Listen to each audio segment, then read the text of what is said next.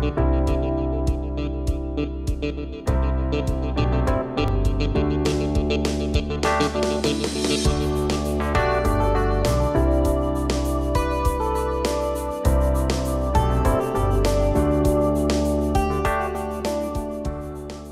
and welcome back to the PBIS Rewards Discovery Series. Let's quickly review redeeming basics. So from our home screen, there are several places you can access redeeming options. Of course, you can go to stores, events, or raffles on the left-hand side. But since we spend a lot of time in this group's option, we're going to click on that.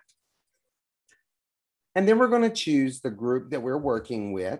Today, we're going to work with Mr. Black's mathematicians. From this screen, I can easily do any of my redeeming options.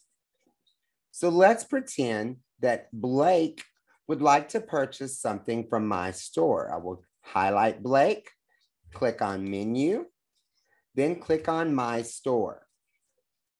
Blake wants to purchase a high five today, so I'm going to select high five and then select checkout. Once I do that, I have an option to redeem now or redeem later. We're going to go ahead and redeem this now, so I'm going to select purchase items. And you can see that the item was successfully purchased, and I can just give Blake his high five. Another option available to us here is registering for raffles and events. We're going to go back to menu. We will click on my events. As you can see, we have a school movie theater available.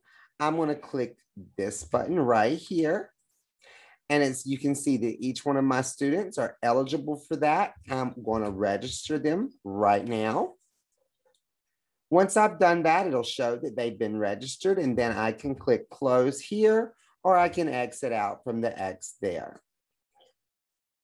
Another option available is the raffle. So we're going to select all students, come here to menu and select my raffles. Then I want to add that for each one of my students. We can see that each one of these students are eligible, and it wants to know how many entries. So we're going to put in 1 entry for each student. That way it only takes away 3 points for each one of them. Then I'm going to click register.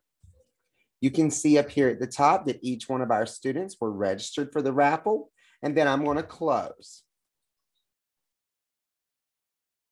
It's important to remember the purpose of redeeming these points is to help build your economy and show your students how important these points are to earn.